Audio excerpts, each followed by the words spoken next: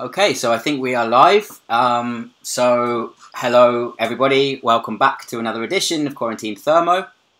So by now hopefully this procedure is pretty familiar, so I'm not going to talk for too long, but just in case we have any new viewers, we are very happy to welcome Dr. Kay Brandner from University of Nottingham, who's going to talk uninterrupted for the next sort of 45 minutes to an hour. And then I will be moderating kind of questions at the end of the talk. So as always, if you think of any questions, please do write them in the YouTube chat window. And I will kind of relay them to Kay, and we have a question and answer session at the end of the talk. So, I mean, before we get onto science, I hope everyone is kind of doing well, and sort of it's an interesting time as we sort of come out of lockdown in many places across Europe. So, my fingers are crossed that we can kind of get out of this crisis in a sensible way, in not too long a time scale. Let's see what happens. On another note, it's kind of very heartening to see the very large number of similar initiatives, sort of online scientific seminars that have sprung up. And I've seen that recently there's been a kind of website put up called researchseminars.org, which kind of amalgamates all of these different seminars. So I'll send a notification around about this to the mailing list fairly soon. But I think it's kind of heartening that people are finding these technological solutions to kind of keep scientific communication going in these times. All right, so let's get on to the science. It's a pleasure to welcome Kay Brandner, who's a lecturer at the University of Nottingham, who's an expert in kind of all aspects of quantum thermodynamics, quantum heat engines, quantum transport, and he'll be telling us today about the thermodynamic geometry of microscopic heat engines. So please go ahead, Kay. Thank you very much, Mark, for the kind introduction and also for setting up this great series and giving me an opportunity to speak here. It's really a pleasure to be with you. And yeah, today I want to talk a little bit about some work that has been published quite recently and was actually performed before I came to Nottingham at Keio University together with my long-term collaborator Keiji Saito. So that's why you see the logos of both Nottingham and Keio on this starting slide. Okay, here we go. So I would like to briefly go back to the history of microscopic heat engines and explain a little bit where this notion comes from and why are we looking at these kind of systems. Okay. So when we think about heat engines, then typically people have in mind machines like the one showing here. This is a steam locomotive from the beginning of the 20th century. This is a Finnish model actually from 1916, and these heat engines work in a relatively simple way, which is illustrated schematically below the picture. So essentially what you need to build a macroscopic heat engine is some working fluid, usually a gas, a chamber where you confine the fluid, and a movable piston. And now you go through a so-called thermodynamic cycle, which can take many different forms. And what you see here is an illustration of a Stirling cycle. So what happens here is you couple your gas to a hot reservoir, and in this way you create a pretty large pressure inside the chamber, and then you expand the piston, and in this way you extract mechanical work. That's the first stroke. Then you decouple from the hot reservoir, couple to a cold reservoir, and cool down the working fluid, and in this way you reduce the pressure. That's the second stroke, and because the pressure is now lower than before, you can compress the gas again in the third stroke with less work than you extracted in the first stroke. So that's the reason why we gain a net work output in this process. And then to reinitiate the cycle, you have to heat up the gas again, and that's where you pay the price for the whole process. In the last stroke, you inject heat from the hot reservoir. Okay. So that's basically the thermodynamic picture of a macroscopic heat engine. Now, let's say over the last decade, ideas were developed in many facets to realize such engine cycles with microscopic objects. And what you see here in the top panel on the right is a part of an operation cycle of a microscopic heat engine, which uses, instead of some macroscopic fluid, nuclear spins as their working system. This is an actual experiment which was performed quite recently. I will show the reference on the next slide. What you see below this figure is an illustration of how you can imagine this engine works. So it is a pretty similar process. You have a spin 1/2 system in a magnetic field, and you first prepare the system in a relatively cold state so that the spin is more or less in its ground state, that means aligned with the magnetic field. And then you increase the intensity of the magnetic field, and you can think about this process as bringing closer together two rod magnets that create the field. And in this way you actually extract mechanical work, because the magnets are attracting each other. You extract work in the moment that you move them closer together. Okay, then you heat up the system using an external heat source that does not necessarily have to be a separate reservoir. It can be any sort of artificial heat source even. I will talk about that a little bit more later. So by heating up the system, you drive it away from the ground state, and it starts to fluctuate more around its equilibrium value, and also the probability that the spin is aligned with the magnetic field decreases. So you get a more horizontal orientation of the spin. And because of this, you can now pull the magnets apart again. That means lowering the strength of the magnetic field at a little smaller energetic cost than the gain that you generated in the first stroke. It's essentially the same principle, and then you reinitiate the cycle by cooling down the system again. So that's the idea behind this spin engine, which I will use as a paradigm for a microscopic heat engine throughout this talk. Okay, yeah, let's go a bit back in history. So this elementary operation principle, yeah, essentially what you need to build a heat engine, even on a microscopic scale, is a heat source and a working fluid from which you can extract mechanical work in whatever way.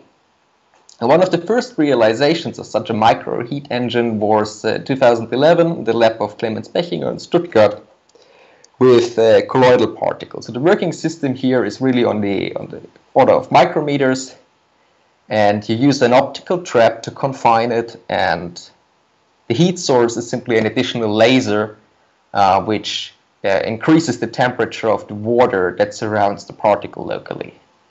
And then you can open and close this trap and change the temperature of the environment, and this way you can build a heat engine with colloidal particle. Now a second experiment from 2016, that's the next panel, was a similar setup, but now with a single atom. The cycle, okay, I shouldn't say the setup. The cycle was similar, but the setup is of course quite different. You have a single atom here in a tapered Paul trap, and the heat source is effectively a stochastic electromagnetic field, or an electric field that you apply to the system with some white noise which mimics a reservoir at finite temperature. And the work in this system is extracted by exciting longitudinal oscillations of the atom. So here the work does essentially go into a separate degree of freedom of the system, and it's not lost to the light field as it is in the colloidal particle experiment. Okay, and then we have 2019, the last column here. This is the spin experiment that I was just explaining. So you have now an engine cycle realized with a nuclear magnetic spin, which means a working system that is so small, if you want, that it doesn't even have any physical dimension anymore.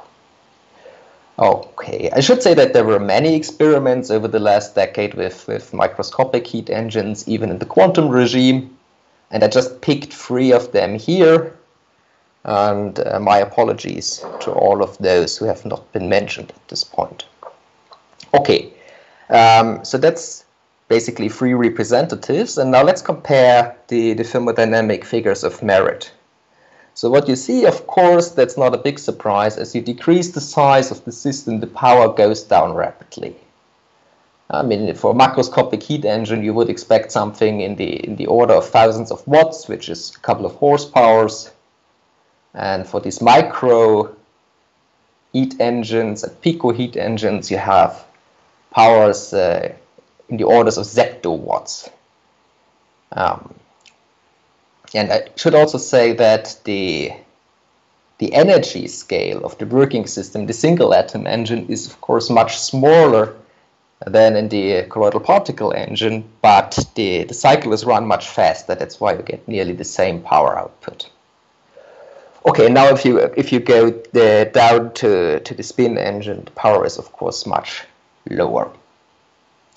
Interestingly, if you compare now the efficiencies, which are shown here as a bare percentage number, and in comparison with the Carnot value, these efficiencies can be quite high, even in the microscopic regime. Yeah, if you look, for example, at the colloidal particle engine, the micro engine, you see that the efficiency is almost 90% of the Carnot value, which is 3 times better than a macroscopic heat engine, or I should say a steam engine here at this point. Okay, now what's interesting, I mean, this is the thermodynamic figures of merit, but it would be interesting to see how quantum these engines actually are. And that's of course a huge debate, and pinning down quantum effects is not easy, and it's even harder to condense quantum effects into a single numerical number, but nevertheless I want to try here. So I have found or introduced this quantum parameter nu here, which is h bar divided by Boltzmann's constant times the base temperature of the system, which would correspond to the temperature of the cold reservoir. And the tau in this expression is the typical evolution time scale of the system. This is not the cycle time. This is the time scale on which the state of the system changes significantly. Okay? And now, I mean, you can estimate these parameters. Of course, all of that are more or less estimates here, but I mean, just to give you an idea of how that would look like, you see that this parameter is terribly small for macroscopic and micro engines. And if you go to the level of single atoms, it already becomes larger, but it's still at 10 to the minus 4. And the idea would be that this parameter needs to be in the range of 1 to see quantum effects. What you see in the last column for the spin engine, you have indeed this situation that you're approaching this order 1. Now, all of that is, as I said, just a rough estimate to kind of support this idea that the experiments of microscopic heat engines are now really approaching the quantum limit. And there are also other experiments, again, that show that quite clearly. But yeah, I mean, there's a whole debate behind it. This is just to give you a rough idea. Okay, so much for now. Why are we doing that? Yeah. So why are we, or I mean, why are scientists in general reducing the size of heat engines? Why are people building microscopic heat engines? And there are certainly many reasons for that, and I see personally 3 Primary reasons, which I also want to discuss a bit more in the rest of this talk. And these reasons are given here in the slide. So the first thing is microscopic heat engines can be described from first principles. If you have a colloidal particle, you can write a stochastic equation of motion for this system. And you can solve it and work with that. And if you have a macroscopic fluid, you can never solve the Newtonian equations of motion for the particles in this fluid. So in this sense, you have a much better access to the microdynamics of the system. And this might allow us to identify fundamental constraints in thermodynamic figures of merit. In particular, figures of merit other than efficiency. Efficiency is universally bounded by the second law. But a benchmark like power output, for example, cannot be bounded within classical thermodynamics, and we need, in a sense, deeper theory, or let's say a dynamical theory, to access these parameters. So fundamental limits is one objective here, in my understanding. A second key point that is important, in my opinion, is microengineering. How can we develop optimal design and control strategies? Yeah? If you think about a heat engine, you usually have many different parameters to optimize its performance. And these problems can be terribly complex. And now if you have a microscopic system with only a few degrees of freedom, you have much better chances to find, let's say, the optimal protocol according to which a laser trap needs to be changed in order to create the maximum power output, for example. So optimal control strategies is the second main objective here. And the third thing, of course, are quantum effects. Yeah? That's why I was trying to emphasize that the experiments are now coming really close to the quantum world. And the question would be is, can we describe how quantum effects, like coherence or entanglement, affect the performance of heat engines? And can we exploit them to improve the performance, efficiency, and power, and so on? And yeah, of course, all of these questions are quite complex, and there are many debates in this field about these problems and others, and I'm not going to resolve them today, but I want to give you an idea how we could approach such problems. Okay, so let's move on. I want to briefly review the classical thermodynamics of macroscopic heat engines before I go to the microscopic level. Okay, so this is the standard theory, essentially, in a single slide of a macroscopic heat engine. Here you have the Stirling cycle that I explained on the initial slide, and you have basically two figures of merit here. One is the efficiency, that's the total work output divided by the heat uptake from the hot reservoir. It's called thermal efficiency, and it is universally bounded by the Carnot factor, which is 1 minus the temperature of the cold reservoir divided by the temperature of the hot reservoir. In a sense, this is a trivial consequence of the first and the second law. But it's super universal. And then the second figure of merit, which is obvious, is power.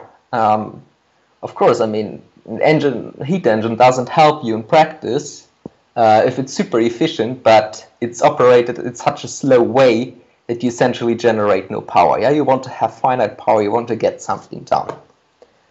And this is a figure that classical thermodynamics says nothing about, because classical thermodynamics doesn't have any fundamental timescales. That means you cannot really talk about quantities that involve a timescale. Okay, a bit more detailed picture is shown on the right. These are the classical thermodynamic cycle diagrams. The most common one is the pressure volume diagram, which you see on top for a Stirling cycle. So this is the pressure and the volume of the working system, and these 4 lines here correspond to the 4 strokes that I tried to explain before. You have 2 isothermal and 2 isochoric ones. You extract work when you expand, and you pick up heat when you heat up the fluid in the last stroke. And the area that is encircled by this line is a measure for the work output of the engine. Now in the lower panel you see a second common diagram, which is temperature versus entropy, temperature and entropy of the working system, of course. And again, now I mean because it's now a different representation, the strokes look a little bit different, but it's exactly the same cycle. And the area that is encircled by this line here corresponds to some quantity U, which is always larger than the output work by the second law. And in the reversible limit, where you operate at Carnot efficiency, these areas are identical. So then the work and the area that is encircled in the temperature entropy diagram are identical. Okay, so that's just a brief reminder. Now, this theory cannot be translated to microscopic or transferred to microscopic heat engines one-to-one.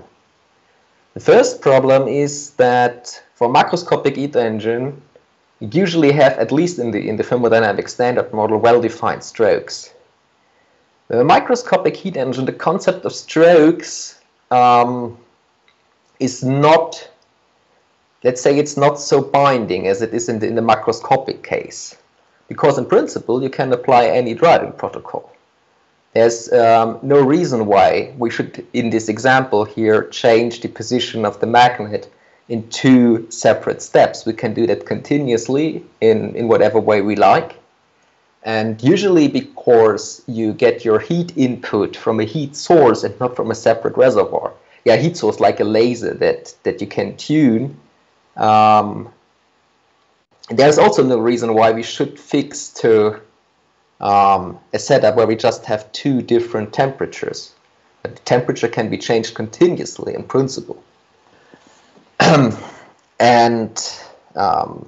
I mean, this bigger freedom that you have here in control also makes it a bit more complicated to describe the thermodynamics of the system. In particular, and that's the third point here in this list, it's not really clear how we should define the efficiency of an engine that's driven by continuous temperature variations. Because you don't really have a notion of a hot reservoir anymore. You cannot really talk about the heat uptake from a hot reservoir. So one has to find a different measure for the input. And there are different approaches for that, and I will talk about one later. And another important point here is that in macroscopic thermodynamics, you usually assume that the working system is on equilibrium. Otherwise, you cannot associate it with proper temperature or pressure. But that's not the case for microscopic heat engines usually. First of all, the system is microscopic, so it can only be in equilibrium if it's in contact with some reservoir, which is usually the case. But even so, the cycles are operated in a finite time, and the working system is usually in this non-equilibrium periodic state. That's what this acronym here stands for. I mean, it means if you run the cycle many times, the state of the system will be periodic, but that's essentially all you know about it. So one has to have a non-equilibrium theory to describe this kind of devices. Okay. So after this introduction, I now want to go a little bit into the work that we've actually done, and I want to explain a little bit how we have approached these problems. Okay, so let's consider a setup. So we have a microscopic heat engine. We might have in mind the spin engine from the beginning, and we have 3 basic components. We have a working system which is described by some state rho. The working system has some Hamiltonian, and the Hamiltonian depends on some control parameter V. which can be anything. For example, here in this sketch, it could be the position of the two magnets.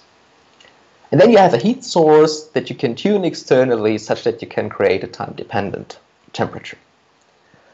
And for notational convenience, I want to put the two control parameters, which is the temperature and the control parameter V, together in one vector lambda, and I will denote these variables with lambda U and lambda W. So now we apply a driving protocol to this system, which means we change the vector lambda in a periodic manner such that this vector encircles a closed area, or a closed curve gamma in the parameter space. I will show a sketch in a minute. Okay, so that's the basic setup, and now it makes sense, or at least I hope that I can convince you that it makes sense, to introduce a set of generalized forces. The first one is just the von Neumann entropy of the system, which will play the role of the entropy in this formalism. And the second one is the generalized pressure. So this is just the expectation value of the derivative of the Hamiltonian by the control parameter. Okay, now once you have introduced these variables, you can draw generalized pressure volume and temperature entropy diagrams. And what you have here in the first diagram, you have the generalized pressure, which is defined as on the left-hand side, versus the control parameter lambda W, which now plays the role of the volume. And as you see, you can get any sort of cycle which does not necessarily have the structure of separate strokes, but the enclosed area still corresponds to the generated work. And then the second diagram is the analog of the temperature entropy diagram. So the entropy has now been replaced with the von Neumann entropy of the working system, and the temperature is now the temperature of the environment. Because the system is microscopic, so it doesn't have a temperature itself, but the environment does.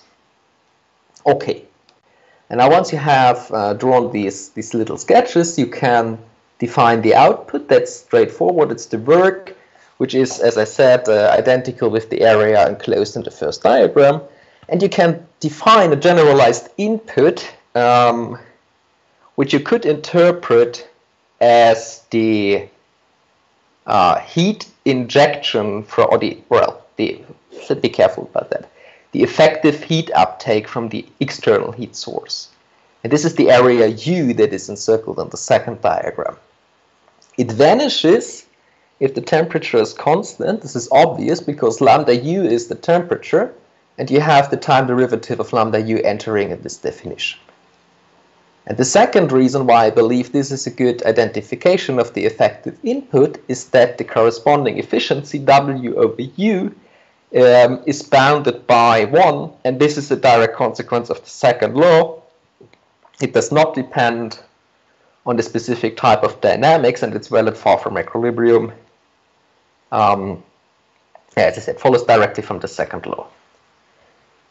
If you now apply a two-temperature protocol, where you could think about two separate reservoirs, one providing heat input, the other one picking up waste heat, then this figure eta is bounded from above by the conventional thermal efficiency divided by the Carnot factor. And this inequality becomes an identity in the quasi-static limit. Okay, so that's the idea. So we will use this generalized efficiency from here onwards, and I hope I can convince you that this is a reasonable way to define efficiency under continuous temperature variations. Okay, now once we have accepted these definitions, let's see how they play out in the quasi-static limit. Well, if we change the control parameters, so the V and the temperature of the environment, extremely slowly, then the system is constantly in an equilibrium state, which is described here by this Boltzmann or Gibbs-Boltzmann state. Curly F is the free energy, and under this condition, the thermodynamic or the generalized forces that I defined before are just the negative derivatives of the free energy by the control parameters. The efficiency of the cycle is, provided you have chosen proper protocols that lead to positive work output, the efficiency is 1, which would mean for a 2-temperature protocol, the efficiency is identical to the Carnot efficiency.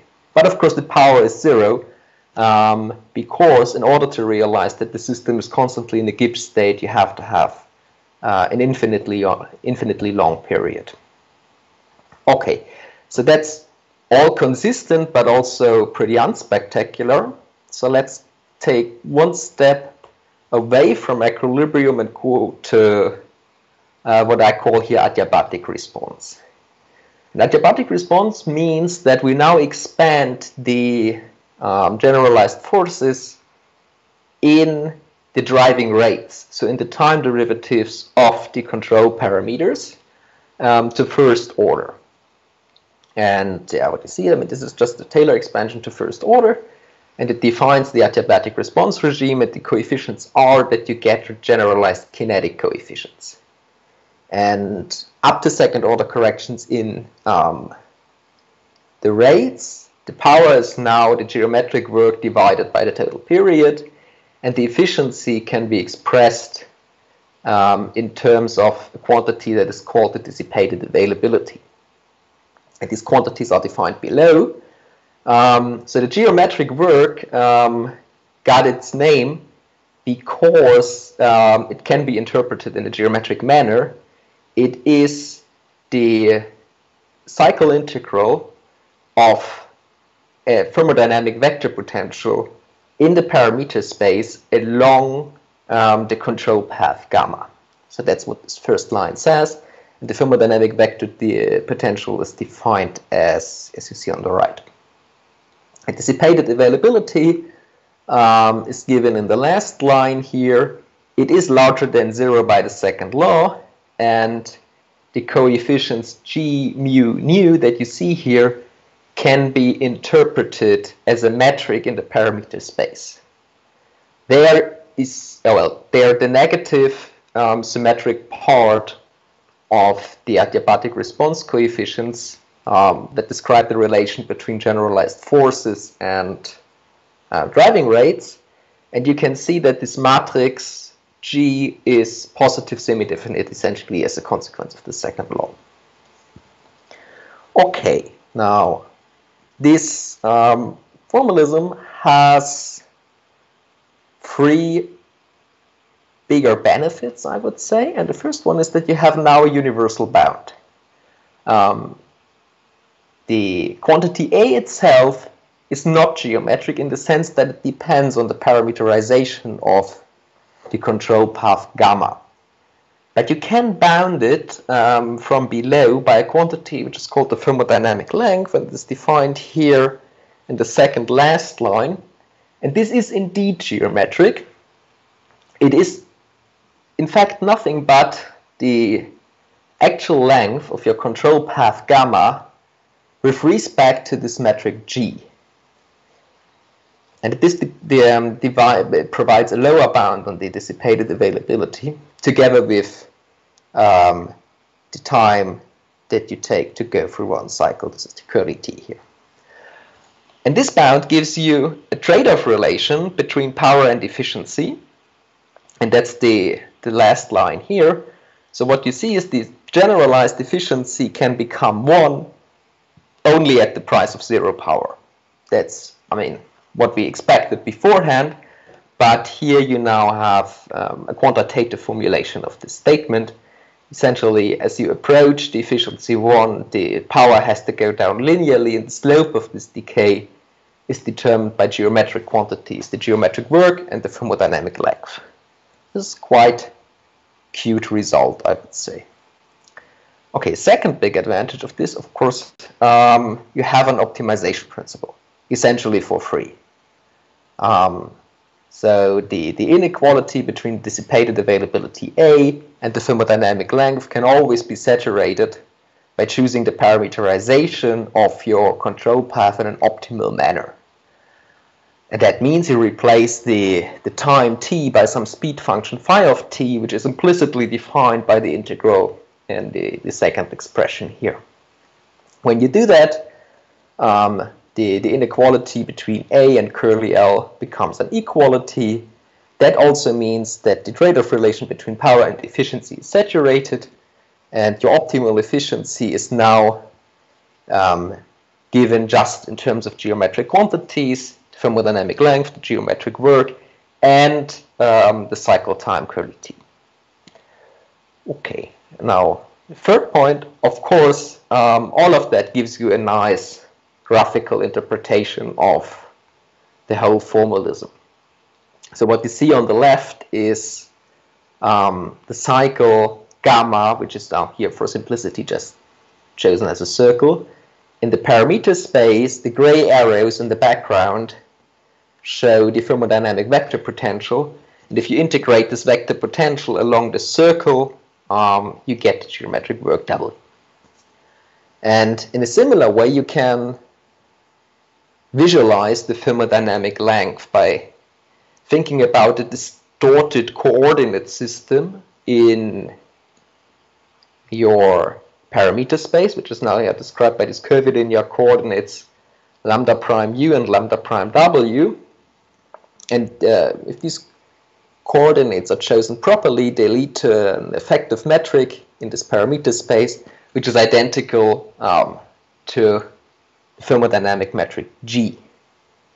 That means your actual curve gamma is now distorted, and the length of this distorted curve is the thermodynamic length, which is a lower bound on the dissipation. So that's quite nice, I think. I mean, I should say that all of these concepts have been considered before, and they have a long history. Marty has talked about that a lot. And the concept of thermodynamic length has a long history on its own, and I have just applied it here to these microscopic engine cycles. Okay, now the last part of this talk, I want to explain a little bit how we can investigate the role of quantum effects in these microscopic engine cycles.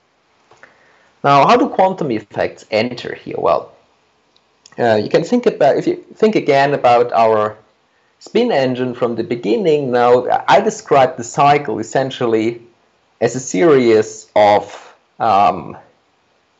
compressions and expansions where you basically move the two magnets in a vertical manner, but you could also rotate the two magnets, and this would lead to states in the working system that contain coherent superpositions between two different energy eigenstates. And that's a quantum effect, because coherence doesn't make any sense in the classical world.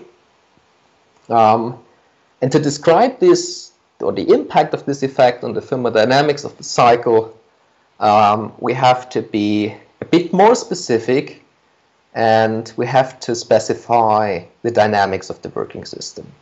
That's what I want to do now. Now, these equations look pretty horrible, but it's actually not so bad.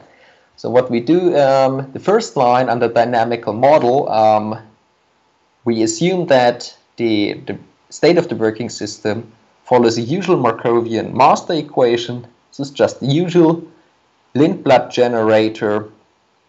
It means we assume that the relaxation time of the reservoir is short.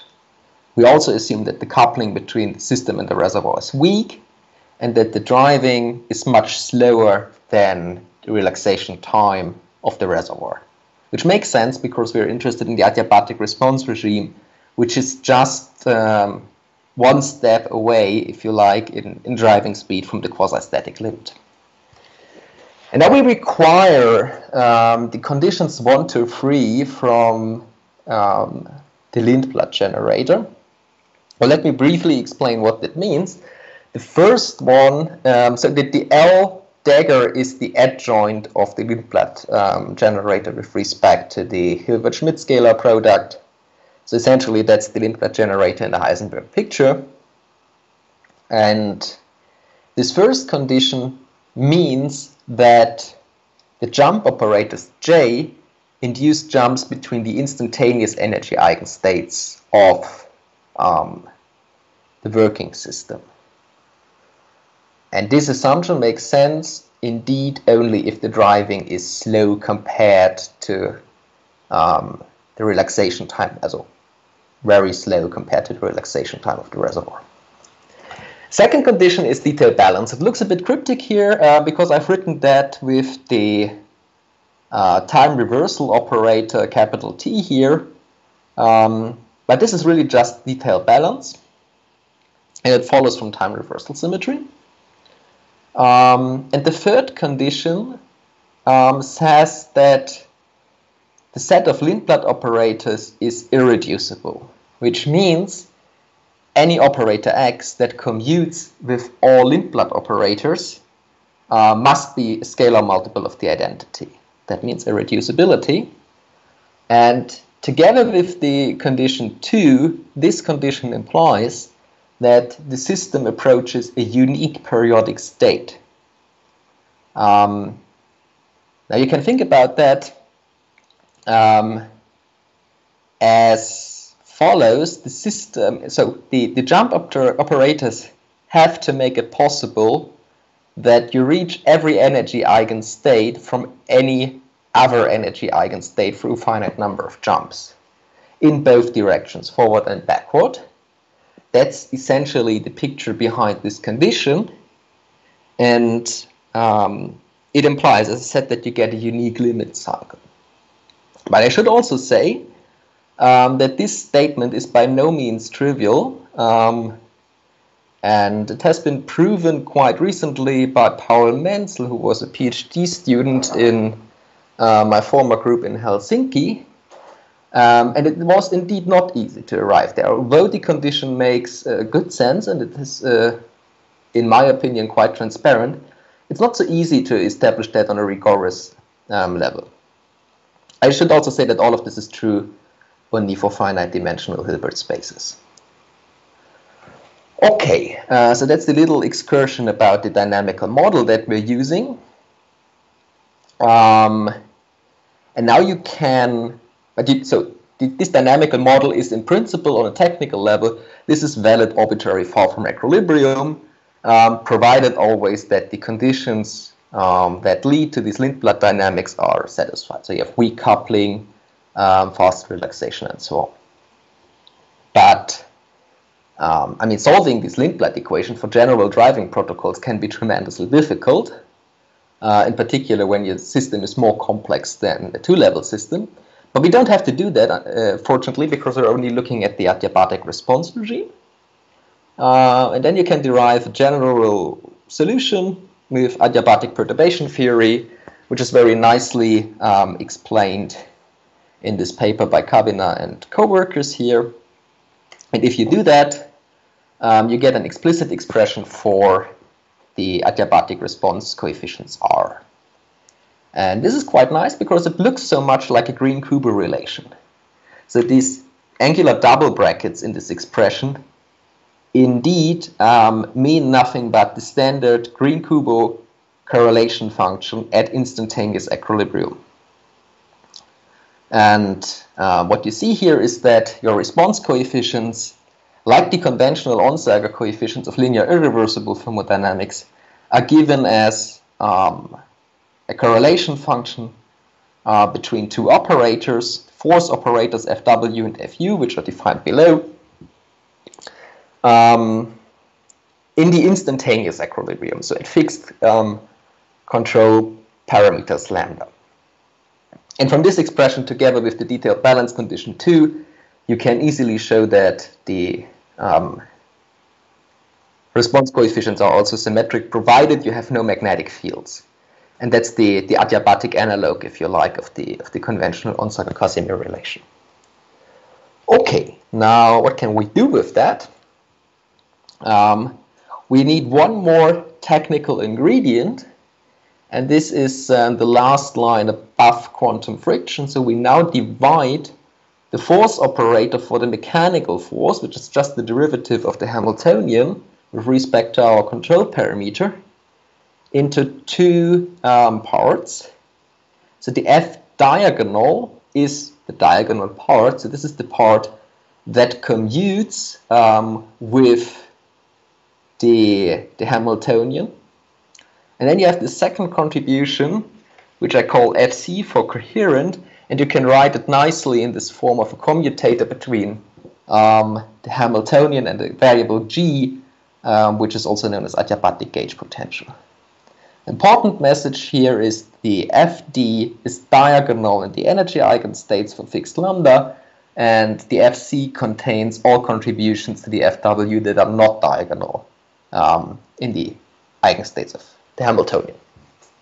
Okay, once you've done that, you can now insert this expression into the expression for the adiabatic response coefficients. And you see that now you use the invariance condition 1 from before, and then you see that these coefficients nicely decay into a part that depends only on the diagonal force operator and another one that depends only on the coherent one. And this decomposition induces a decomposition of the thermodynamic length, or better to say a lower bound on the thermodynamic length. And that's what you see in this little box. So you have a diagonal part of the thermodynamic length and the coherent part. The coherent part now plays the role of the quantum contribution, because in this picture, a classical limit corresponds to a limit where you have a system with a number of energy levels but no coherence between them. So all that comes from coherence is considered the quantum effect here, and the diagonal, diagonal part of the density matrix is the classical part, if you like. Okay, so you have this bound, and this induces then a bound on the optimal efficiency. That's the efficiency that you get if you have optimized your driving speed as before, and you see the quantum effects in this picture only make it worse. So the slope at which the efficiency approaches 1 in the quasi-static limit as t goes to infinity becomes steeper as the LC decreases. That means you get there faster, well, let's see, if you have less coherence in your system. In other words, the coherence generates additional dissipation, and this reduces the efficiency at fixed, the power at fixed efficiency. That's the correct statement. Okay, and as I said, the semi-classical limit, the LC is 0 if and only if the Hamiltonian commutes for a given parameter v, commutes with the Hamiltonian at any other parameter value v prime that lies on your control path gamma. That in this case, the system is quasi-classical because the density matrix is always diagonal, and you don't have to worry about coherences. Okay, so much for that. Now, to conclude that, I want to briefly show an example. So now we do the actual maths for our spin engine. For simplicity, I've chosen here harmonic driving protocols. This is just a circle in the parameter space. The Hamiltonian is the Hamiltonian of a superconducting qubit here as an example, because it works quite nicely. You see that the parameter v determines the level splitting, and the epsilon is essentially a measure for the non-diagonal. The epsilon controls the non-diagonal part of the Hamiltonian. So if you like, you can think about the epsilon as being determined by your rotation angle of the magnet in our sketch from above. Okay, and now you basically fill these protocols and the Hamiltonian into your Lindblad equation, and you do a little bit of numerics, and then you get the results that are shown in this plot. So the first one shows efficiency versus power in natural units. The black line is for the naive driving protocol, you basically take the protocols as they are given, and the orange line is what you get if you optimize the driving speed. And as you see, I mean, in the region where you're relatively close to eta equals 1, this is the right bottom corner of the diagram, you come really close to the bound that we've derived before, which is indicated by the gray area above. And that is, of course, the regime of slow driving. And on the right-hand side, you see the time derivative of the optimal speed function, and you see it's really not trivial. Also, the black line is the naive driving speed, which is just, you go through the curve at constant speed, and if you optimize it, you get this two-peak structure. Second bound, what you see here is in the right lower corner the thermodynamic length together with the bound. Again, the bound is indicated by the gray area, and the actual result of the calculation is the orange curve as a function here of the coherence parameter epsilon, which, as I said, corresponds to the rotation angle of your magnet, if you like. And you see if it's 0, then the bound is identical to the actual value. That's the semi-classical limit. And now the same picture holds for the optimal efficiency, which is shown in the left plot on the lower panel. I see nicely that the optimal efficiency is maximal if epsilon is 0. So if you're at the quasi-classical limit, if you increase epsilon, you get coherence. You also get dissipation through that. That means your optimal efficiency goes down.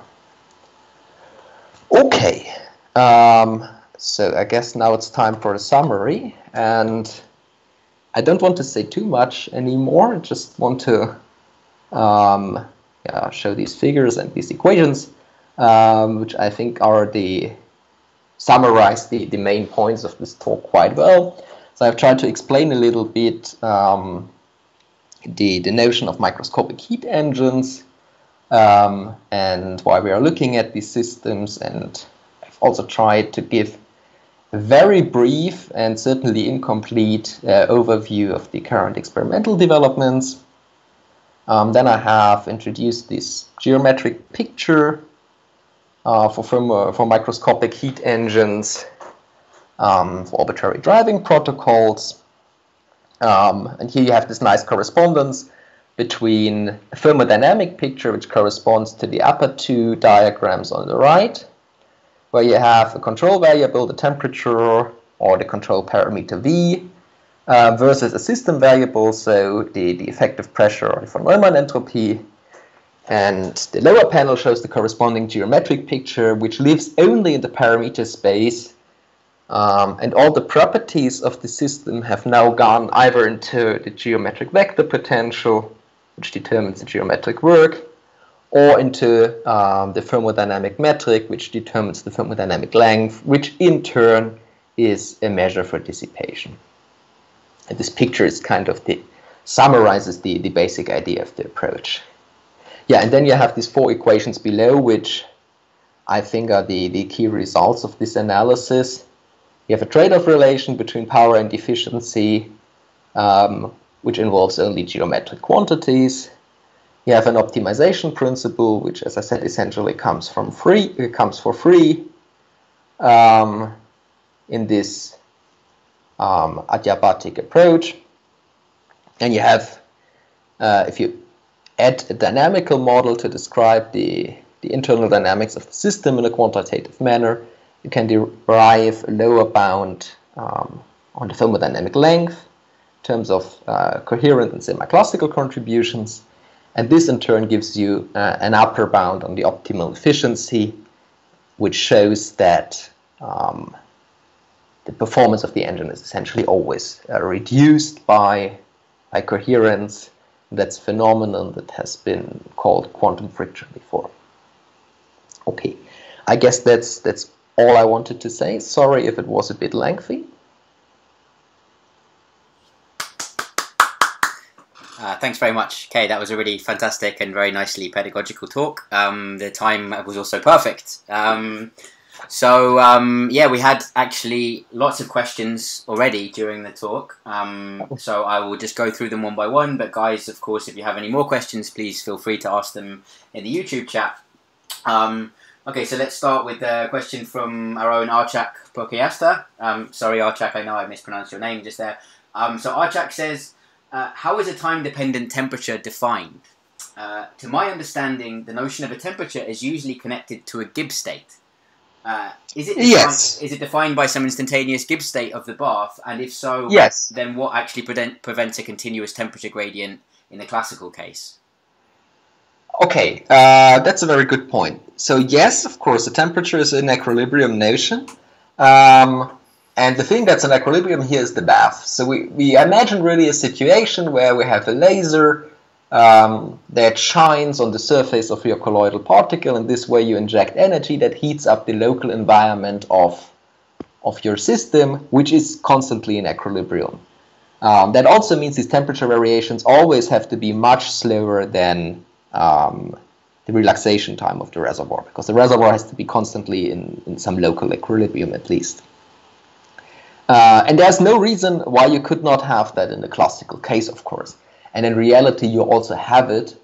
For example, if you think about a diesel engine or whatever kind of modern device, temperature is usually a continuous function of time. You barely see really these explicitly separated strokes that you have in the ideal thermodynamic model. I put that into this definition of microscopic heat engines, which is indeed a bit inaccurate, because these microscopic systems, I think, at least from the principal thermodynamic perspective, not from the perspective of an engineer, force us more to think about this problem. Yeah, because for microscopic heat engine, you can always think about, you have a hot phase, yeah, where you couple your system to your, I don't know, coal fire, and the cold phase where you couple it to the environment. But here, I mean, you really have a continuous heat source that you control externally, and it's much more natural actually to think about continuous temperature profile, in my opinion. But yes, there's no reason why you could not have that in a macroscopic case. Okay, thanks very much. Yeah, that's clear. Okay, so next question's from Marcus Huber, who asks, let me start by saying that I think the geometry is beautiful, and the force trade-off is a cool relation. What I am puzzled about is the connection to an operational task. What would the machine do? And is there a connection between this operational task and the geometric work? Yeah, I mean the geometric work is the standard work output. If you think about this engine here again with the two magnets, the geometric work is really the work that you would get by moving these magnets, the mechanical work, if you just do it slow enough.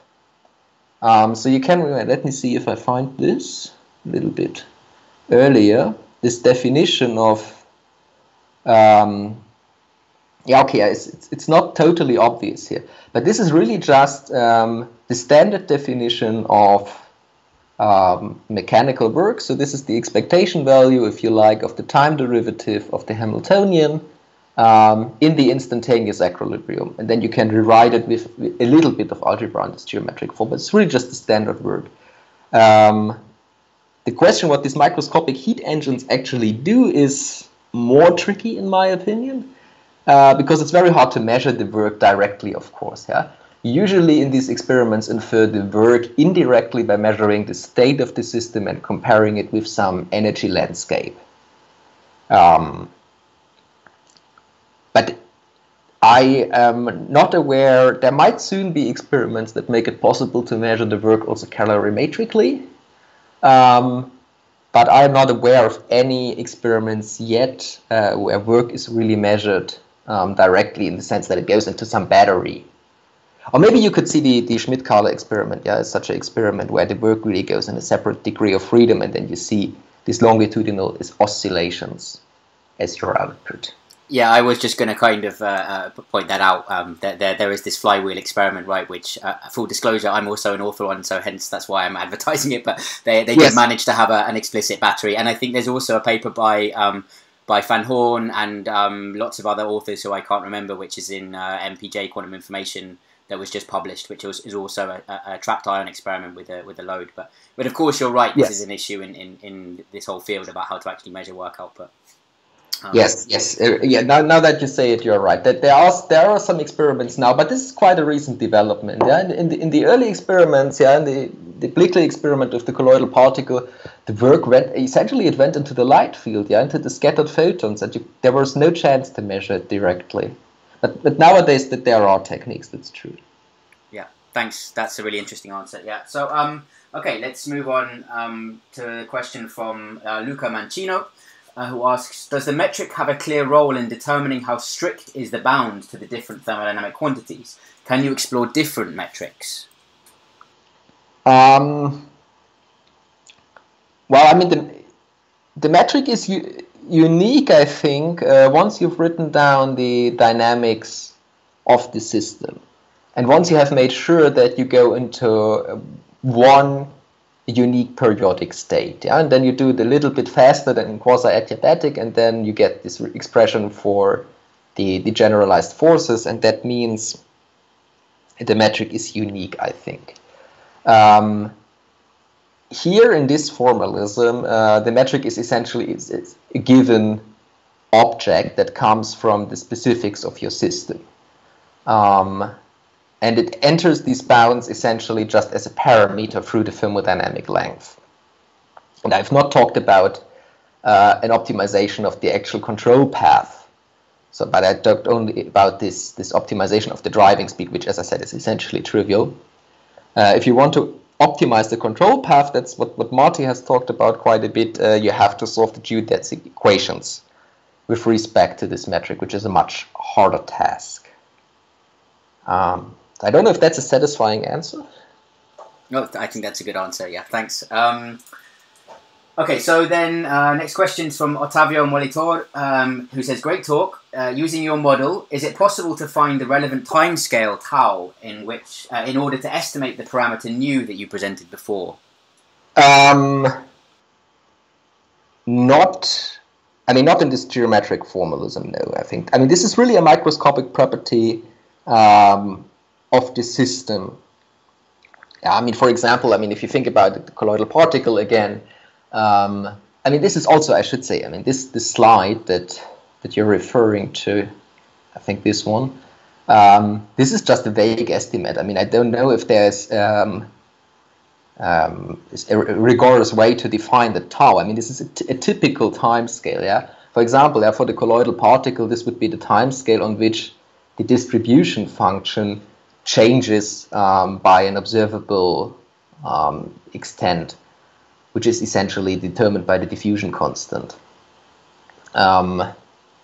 So no, I don't think from the geometric formalism you cannot get this. You need a concrete, specific microscopic model for the stochastic dynamics.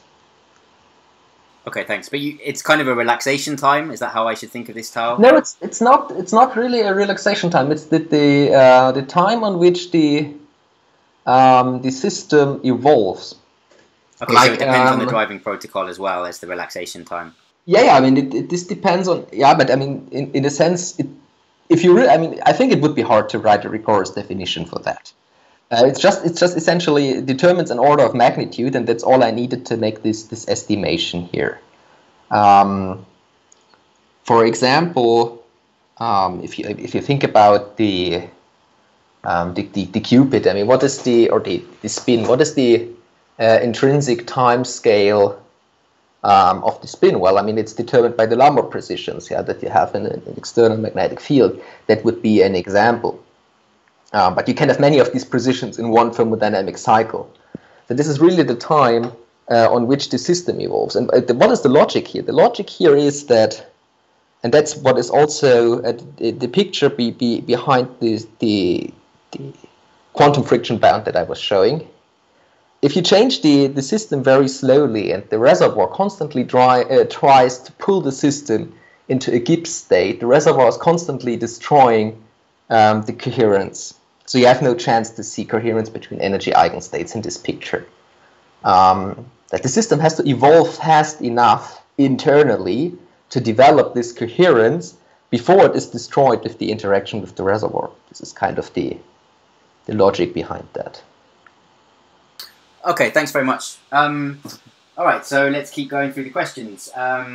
Lots of clapping and thanks, by the way, from other members of the audience. Thank you very much. So yeah, that was useful. So the next question I think was from Giovanni Spaventa, who says, very interesting topic. Thank you for the talk. Can the line integral of this thermodynamic vector potential in parameter space somehow be interpreted as a Berry phase for that thermodynamic process? Yeah, you can. I didn't do that here.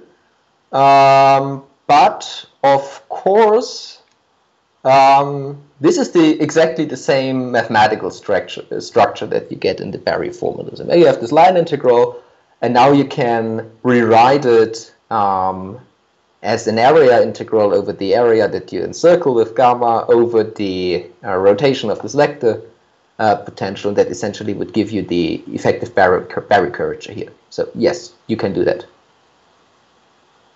Thanks. Yeah, and then I think the next question is kind of on a similar vein. So from Fernando Javier Gomez Ruiz. For me, it's a very interesting topic, and I apologize if this question is very basic. Actually, Fernando, I had basically the same question, so it's a good question. So he asks, maybe, is it possible to think about new interpretations for the geometric work using the Green theorem?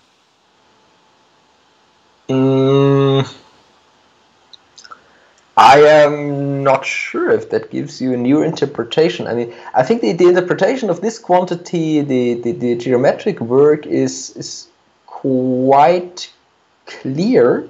If you use the Green theorem, I mean, you can rewrite it, as I said before, as an area integral over a rotation, and then you have this standard formalism. You can explicitly show that it is independent of the parameterization and so on. But it's just a rewriting. I mean, I think it doesn't really change much of the story. What you get is, I mean, a nice way if you to optimize or to maximize the geometric work. Yeah.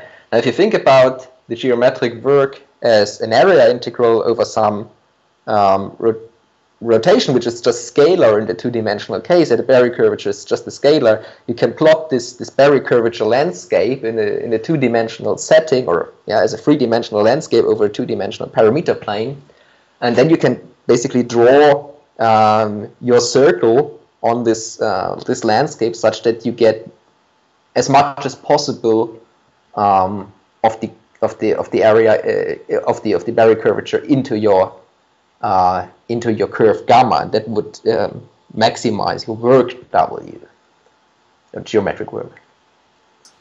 Thanks. Yeah, I mean, the question that I had in relation to this is, and this is also maybe a stupid question, but I mean, if you look at the picture that you drew, I think it was on slide 15 of this kind of geometric picture, just previous 15, I think it was. Yeah. So, I mean, This is basically a divergence-less vector field that you've drawn there. I mean, do you think it would be possible to have some kind of divergence there? I mean, what I'm basically thinking of is some kind of Aharonov-Bohm type thing, right? Where basically, if you have some singular point, then actually the line integral becomes not just parameterization invariant, but actually topologically invariant, right? So it becomes completely independent of the path, and that's kind of interesting because then you have an extremely robust engine, right? It's independent of how you move through the parameter space, the work that you get. But I don't know if that makes sense even to talk about this. It's certainly something worth thinking about. I haven't tried it, but one would have to look into the conditions that have to be demanded from the system to get this kind of singular vector potential. I don't know if that can be produced. I mean, probably you can produce that in a sufficiently complex quantum system. I mean, certainly not with two-level systems and harmonic oscillators. or at least I would be very surprised if that was possible. But with complex systems, I think that there has been a paper. I forgot the authors, but there has been a paper about the topological quantization of thermodynamic work, and it might be worth looking into that. But it's certainly an interesting point. Yes. Cool. Okay. Thanks a lot. So let's move on to the next question, which is from Bhavesh Valecha. So he says, hi, thanks a lot for the talk. Have you compared your bound with the one derived by Pietrzonka and Seifert? I was wondering if the quantum effects help go beyond the above-mentioned bound. Well, the Pietrzonka-Seifert bound does not apply to periodic heat engines. This is a bound that follows directly from the thermodynamic uncertainty relation in its standard form, and this relation is only valid for time homogeneous Markov processes, so you cannot apply it to periodically driven systems.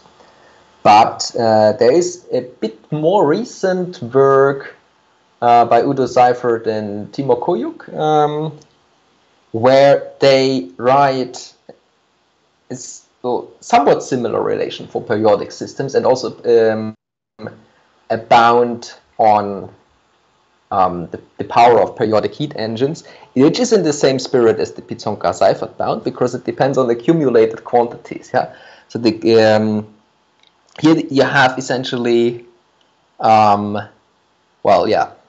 accumulated quantity is the wrong word. It depends on fluctuations. It depends on fluctuations of the generated work or the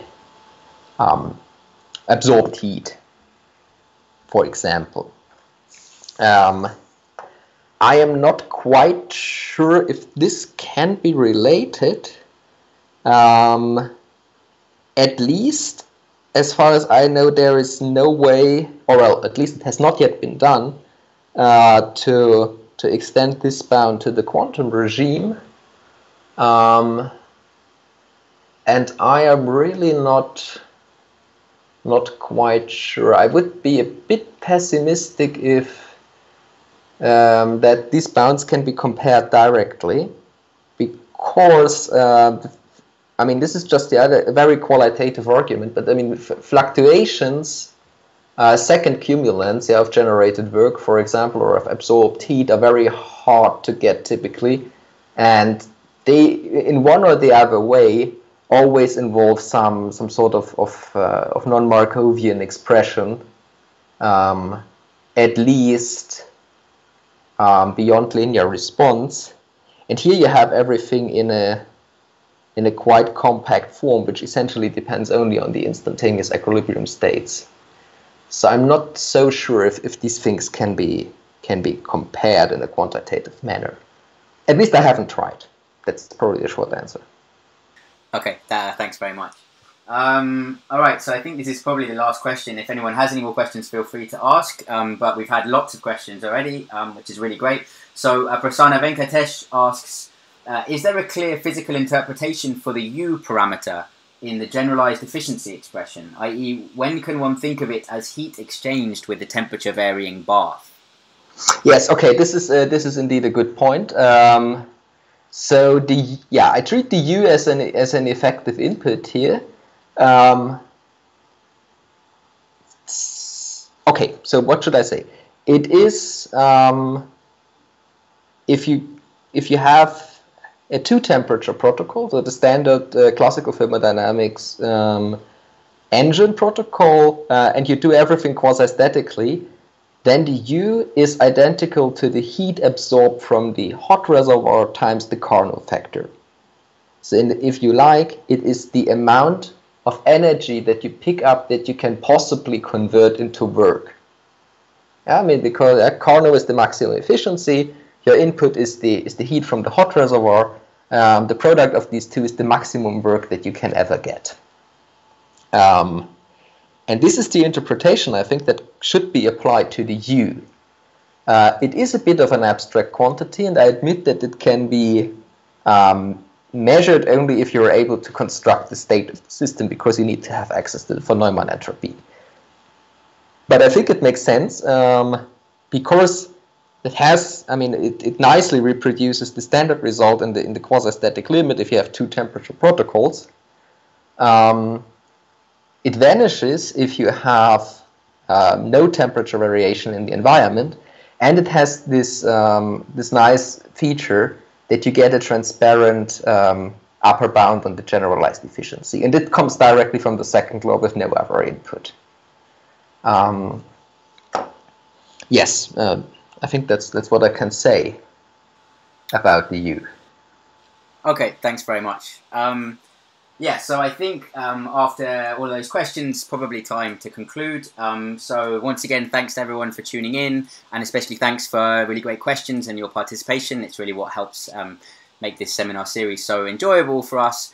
And of course, especially thanks very much, Kay, for a really nice pedagogical and interesting talk. Thank you very much.